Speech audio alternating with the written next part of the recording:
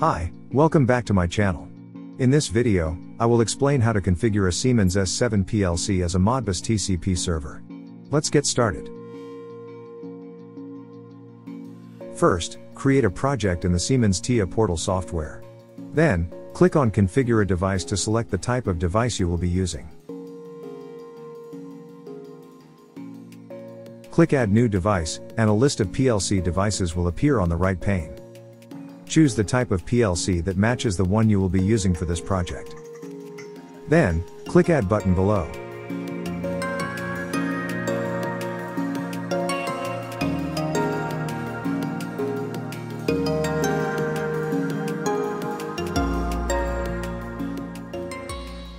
The next step is device configuration. Click on Device Configuration, then click Properties. Configure the PLC, including network interface settings, set up the IP address, and configure protection and security settings.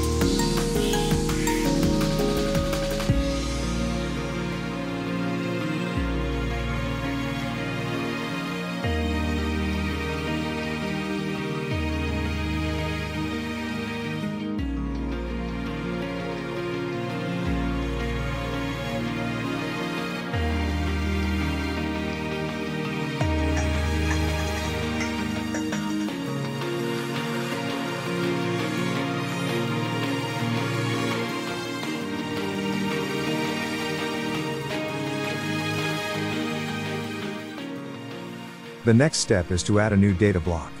Click on Program Blocks, then click Add New Block. Select Data Block and give it the name MB_DB, then click OK.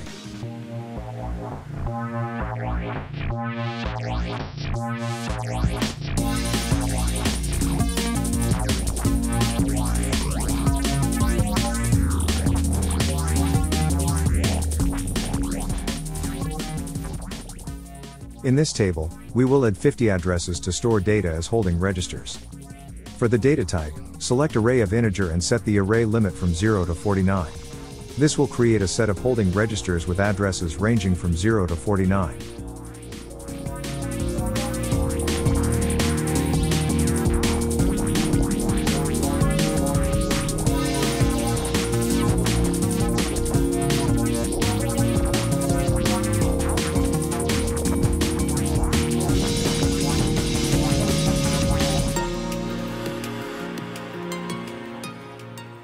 Next, add a data connection and name it Connect. Choose the data type CON_IP_v4 for Modbus connection. You will then need to fill in the parameters for the Modbus configuration. Please follow these parameters for configuration. Make sure to configure these parameters according to your specific network and Modbus requirements.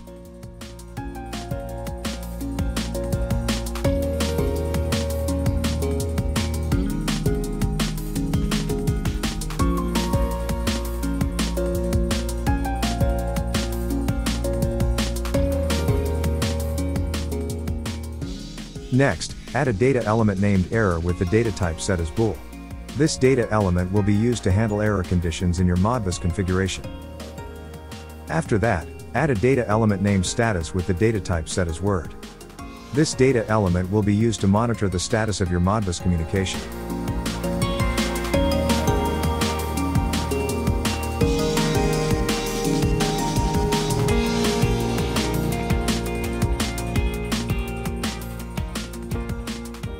Next, go to the ladder diagram page. In Network 1, add a Modbus server function block by following these steps. Look for the Modbus server function block in the right pane. You can find it under Communication, then Others, and finally Modbus TCP. Once you've located the Modbus server function block, drag and drop it into Network 1 of your ladder diagram. This will add the Modbus server function block to your program. In the Modbus server function block, fill in the MB hold reg pin with the data holding register that we created earlier. This configuration will link the Modbus server to the holding registers where data will be read from or written to during Modbus communication. Then, fill in the connect, error, and status pins in the Modbus server function block with the corresponding data blocks we created earlier. This step will establish the connections and handle error and status information as per your configuration.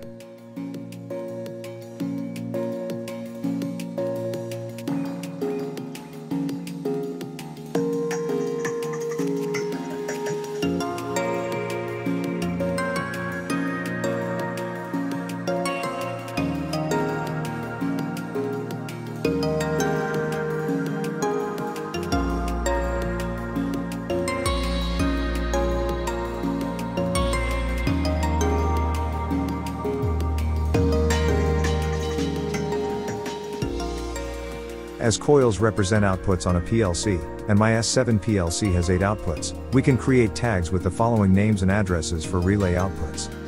Relay 1, address Q0.0. Relay 2, address Q0.1. And so on until relay number 8.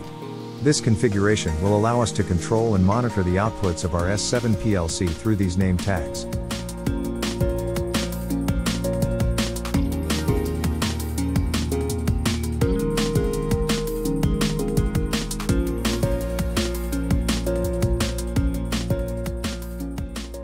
After configuring our project as described, we should compile it and save the project.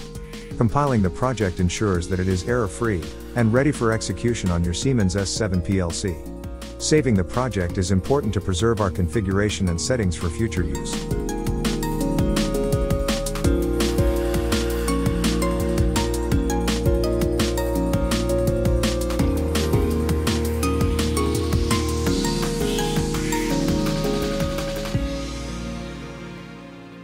After compiling the project and ensuring that there are no errors, we can proceed to download the program to Siemens S7 PLC.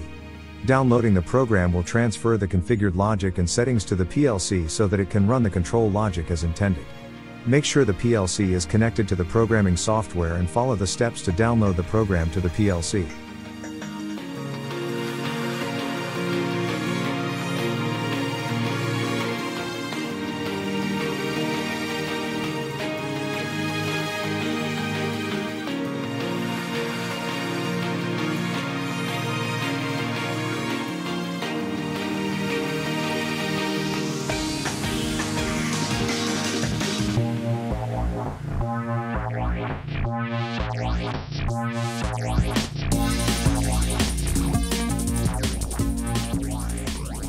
The next step is to test the Modbus communication. Before doing so, it's a good idea to go online with the PLC to monitor its status and observe any changes in the registers as they occur. Going online allows us to interact with the PLC in real time and verify that the Modbus communication is functioning as expected. This allows us to troubleshoot any issues and ensure that our Modbus communication is working correctly. I will monitor the values of the coil outputs, and the values in the holding registers.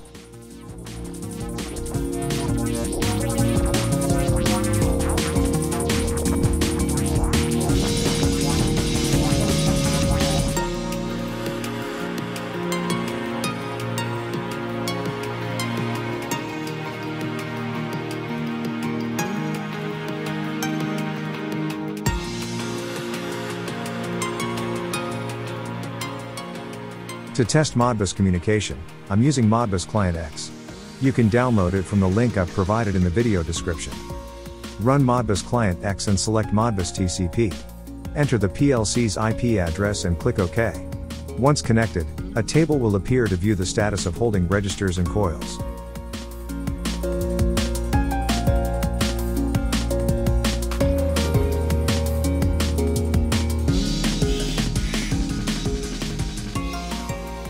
First, I will change the value in the holding registers using Modbus Client X.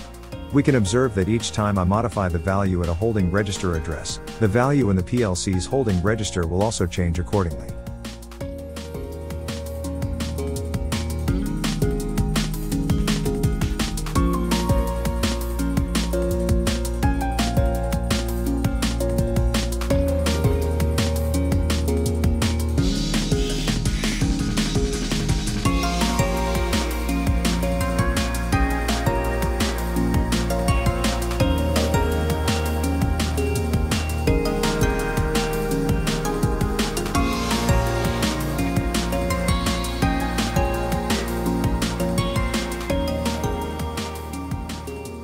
Next, I will change the values of the coils.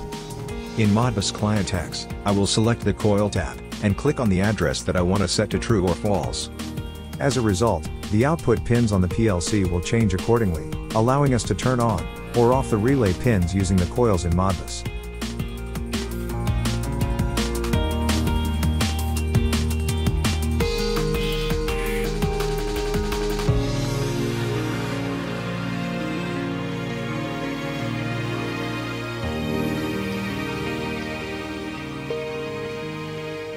In this experiment, we can conclude that it's relatively straightforward to turn a Siemens S7 PLC into a Modbus TCP server. We can create holding registers to store integer data, and for coils, they directly correspond to the PLC's outputs, allowing us to control relay outputs using Modbus TCP from a Modbus client. Thank you for watching, and I hope this video was helpful. Don't forget to like, share, and subscribe. See you in the next video.